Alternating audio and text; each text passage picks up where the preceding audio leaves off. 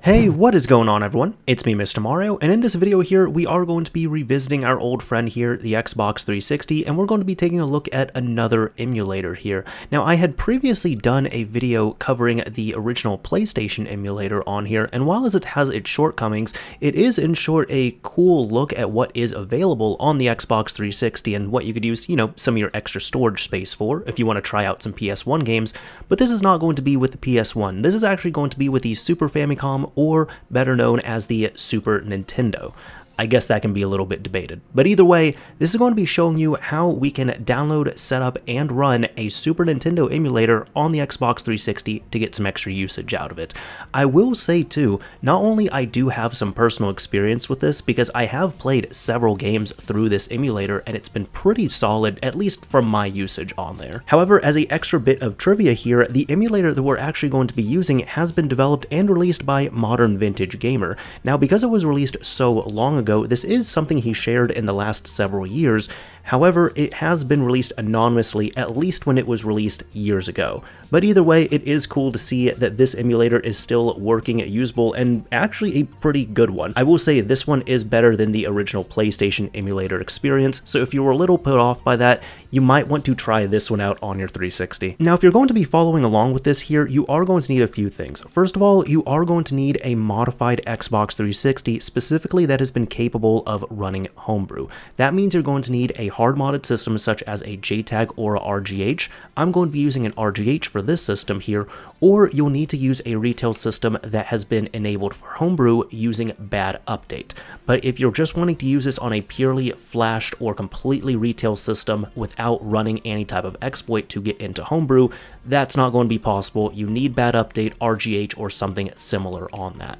We're also going to be using a USB drive and a computer in order to download the emulator, transfer it over, and transfer our games. Now, I will say if your system is connected to the internet, I have covered this before, you can go into scripts, you can check out the homebrew store if you have not gone in here, and you could download the emulator through here because we are going to be getting SNES 360. It could save you a few steps. However, what I'm going to be doing is also getting my games and copying them to the USB drive from the computer. So this is only the emulator here, but I'll show you how to set up everything. However, with all of that covered here, let's go ahead and exit out of this, and we're now going to go over to our computer with a USB drive, and I'll show you what you need to get started. Now, I will preface this by saying that I'm not going to be showing how to get games. You are going to need to get that on your own, back them up from a cartridge, do whatever you need to do. This is not going to be covering that, but for the emulator setup on here and the downloads, we really just need one download, thankfully, which is the emulator itself. So I'm going to have the emulators page for console mods linked down below in the description. This is specifically for Xbox 360 emulators, and you can see on the list of emulators right here, there's many that you can choose to download, check out, mess around with, but the one we're going to be looking for is going to be SNES 360 or SNES 360. Now, it does have a well-deserved warning here stating that it contains homebrew achievements that can get your live account banned. I'm going to touch up on this one more time in the video, but that is a valid warning, so keep that in mind. What you'll need to do is come over here, just click on the SNES 360 link, and then save that 7-zip file somewhere you can easily find it. Now, keep in mind this is a 7-zip archive, so if you don't have a way of extracting this, you are going to need to download and install 7-zip on here. Not too bad, it's easy, free to use, and it works pretty well. But this is going to be needed in case you do not have a method of extracting this. Now, once it's downloaded, you should just have one archive file, which is going to be the SNES 360 Beta V0.32. This is the latest one, and what you can do is right click this and use something such as, well, 7-zip to extract it into its own directory. Once it's been extracted, you can go ahead and open up the folder right here, and it's pretty simplistic. You have your media, which is going to be used for everything here. This is the ROMs directory, which it's not hard to guess what will go in there. You got a README, your settings, as well as the executable itself. Now, if you want to check out the README, I definitely recommend giving this a once over. This here shows some of the features, what was new for this this release here, some of the extra usage for the settings.xml, as well as some extra settings right here and customizations if you want to do things such as replace the background music and do anything else on this here. It looked like there was also some to-do lists on here, such as adding favorites, IPS patches, and cheats, but unfortunately, like I said, since this is the most recent version, those features will not be on here. But just keep this in mind, this is what is available right here, and it seems to work pretty well. Once you're done reading that, we can go ahead and close out of here, and now we need to get our games added on here. So I have a separate folder here with several games that I've decided to add on here, and really all you need to do is grab your games themselves. Mine are SMC files, but as long as they are a Super Famicom or Super Nintendo ROM file, they should be fine. You can grab all these. Let's go ahead, right click, copy them out, and go into the ROMs folder, right click, paste, and that's all you need to do. So there we go, our games have been added.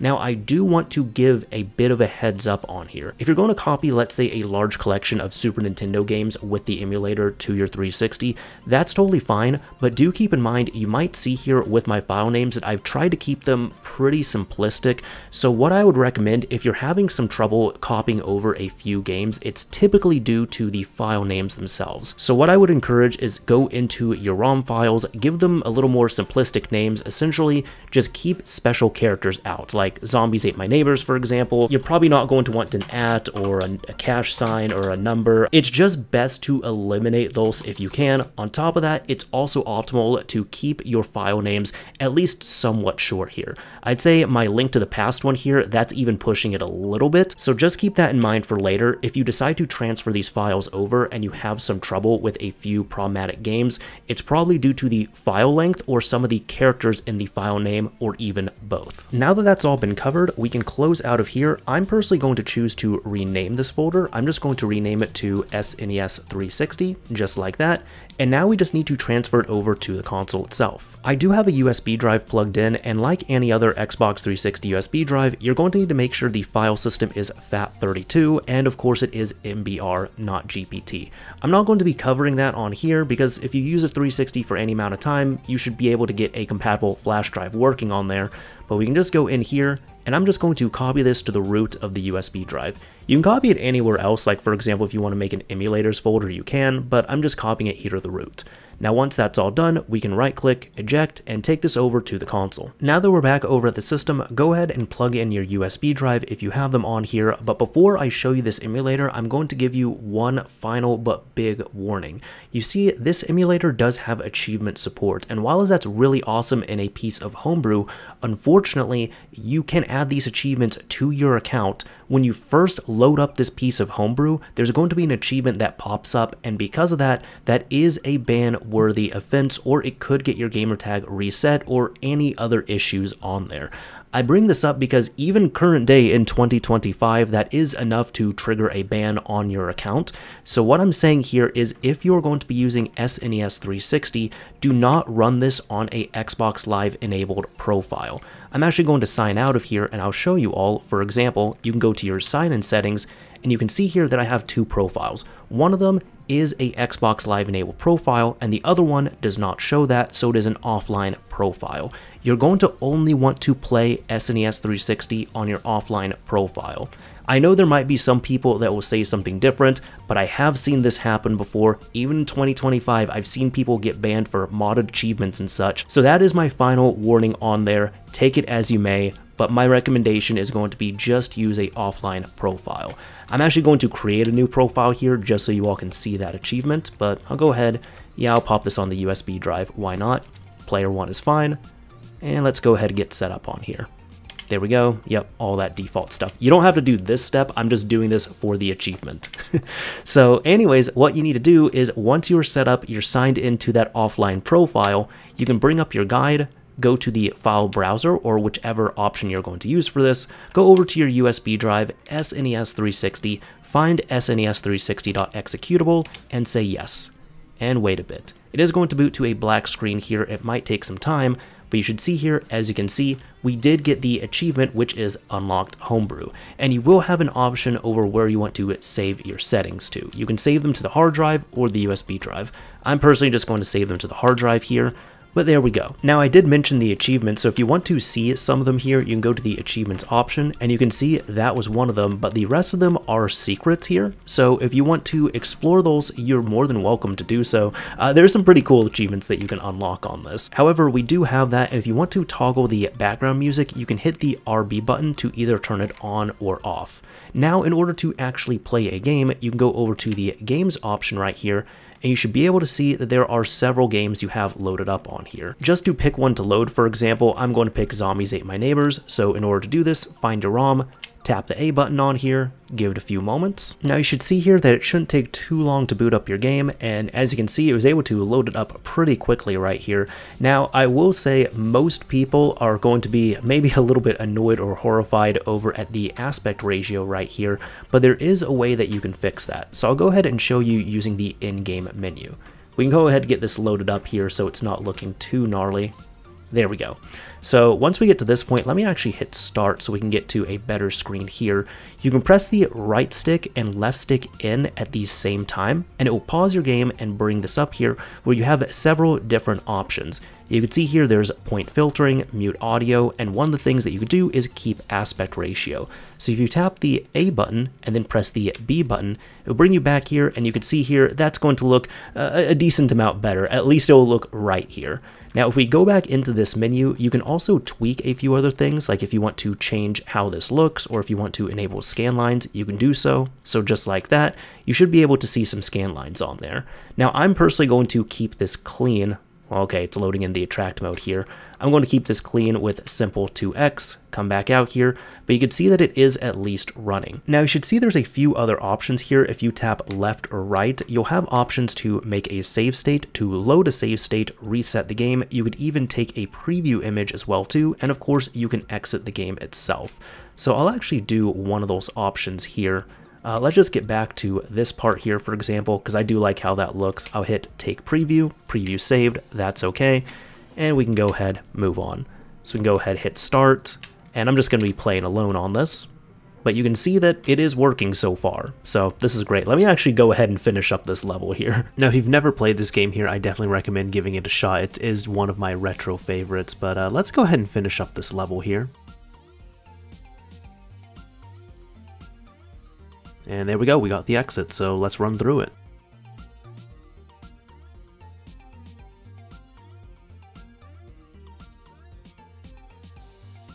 And there we go, we were able to get the bonus as well too, so perfect. Now at this point, it's going to load up level 2, but the nice thing is, since this is a emulator, we can go ahead and create a save state. So for this, I'm going to bring up the menu, go ahead and use the save state so I don't have to rely on the password system here. And from here, we can exit our game. From here, if there's any other games you want to play, you can go ahead, select them, play them, load them up, and you can even see that preview image I made is showing up for Zombies Ate My Neighbors. So if you want to customize it a little further, you're able to do that. But I'm going to go ahead for the next steps here. Just go ahead, exit out of Snes360 and get back to Aurora. Now back over at the custom dashboard, we have what if you're wanting to transfer this over to your internal drive or even add it to Aurora itself. I'll go ahead and show you both options in that order. First, to transfer it to an internal drive, you can press the back button, go to the file manager, and within here, go down to your USB drive, find your SNES 360, and I would also recommend renaming this here. This isn't going to impact any of the usage on this, but you can come over to your executable, navigate over here, go to the rename option, and instead of SNES 360, I'm going to change this to default. So once it's default.xex, you can press the start button, and now that that's prepared, we can go ahead, highlight this, you can come over to the left, either cut it or copy it. I'm going to choose to copy this out. Now tap the RB button on your controller, you can go to hard drive 1 and stick this where you're wanting to save it. Now it does make a emus folder here. I prefer to put it in the emulators directory, so I'm going to go to my emulators directory that I created before, navigate to the left, go down to the paste option, say yes, and transfer it over. Now, if you get something like this, this has happened to me with SNES games before. So if I tap the OK button, I'll go here, I'll go to ROMs. Let's see. Actually, you know what? This is a good example right here. You could see that my link to the past was not copied over. And that is because if we look at it in the USB drive, Link to the Past is a longer title name. Now this is one of those examples where the file name is too long, so unfortunately it's not going to be copied over, and even if you try to rename it within Aurora, it acts a little odd. Like for example, if I try to rename Frogger, that comes up with no issue, but if I try to rename this one here, it doesn't bring up anything. So let's just go ahead and quickly rename it as long as that works. Let's see, it was able to rename this. So if I try to do a file copy of this, let's go ahead and drop it in here. You can see, yep, now it was able to successfully copy over. So that's actually a real example that I was able to show you all. So just in case you run into that, just keep your file names in mind. Now with that done, I'm going to close out of here completely. I'm going to remove the USB drive, but one of our last things that we can do is go ahead and get this added to Aurora itself. If you have not done this before, you can press the start button, go to content, go to manage paths, and down here you are going to need to add a path. Now I've already added in my emulators path, so you can go in here to add, change, find wherever you've saved that to, whether it's on your USB drive or your internal drive. So mine would be the emulators folder I created. You tap the Y button on here, you're going to want to set the depth to 2, and you can change the script data. Now I've already set that up here, but since I've added something in and I don't have auto scan, I'm going to tap scan now. Now do keep in mind it's going to do your scan, but in order to populate everything on here properly, like the cover art and such, you are going to need to be connected to a network. Now mine was already connected, but you could see here if I tap the Y button, check this out, I do have this available. If you want to change the cover art, you're more than welcome to do so by coming down here, tapping all the way over to the left, tap the A button, and you can check out some of the other custom art that's here. I personally like the default one, so I'll be sticking with that. Either way, that is about it for this video here. Now, like I said before, if you're using an emulator such as like the original PlayStation one, yeah, it's not really going to be the best, but it is cool that you can use this on the 360. But the Super Nintendo emulator, I've been pretty happy with the results. This was years and years ago. I was actually playing several Super Nintendo games through this emulator with little to no issues that I had, at least. Is it going to be the most accurate thing? Probably not, but is it enjoyable? Does it work? Yes, to both of those answers. Either way, that is about it for this video here. If this video helped out, if you enjoyed it, if you learned something, if you were able to get some of your favorite Super Nintendo games on your system, a like would absolutely be appreciated. If you didn't like it, a dislike is fine as well too. But as I always say, this is Mr. Mario, signing off. Thank you all for watching, everyone.